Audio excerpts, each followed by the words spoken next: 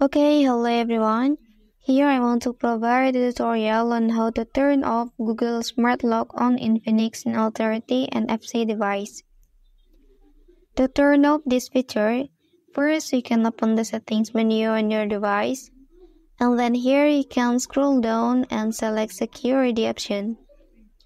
And then here you can select the bottom menu, advanced options. After that, select Trust Against and please turn off the smart lock feature by pressing this button. And then the smart lock feature on your device has been successfully turned off. Well, that's the tutorial on how to turn off Google Smart Lock on Infinix Note 30 NFC device. And this method you can also apply on Infinix Note 30 and Infinix Note 30 Pro device.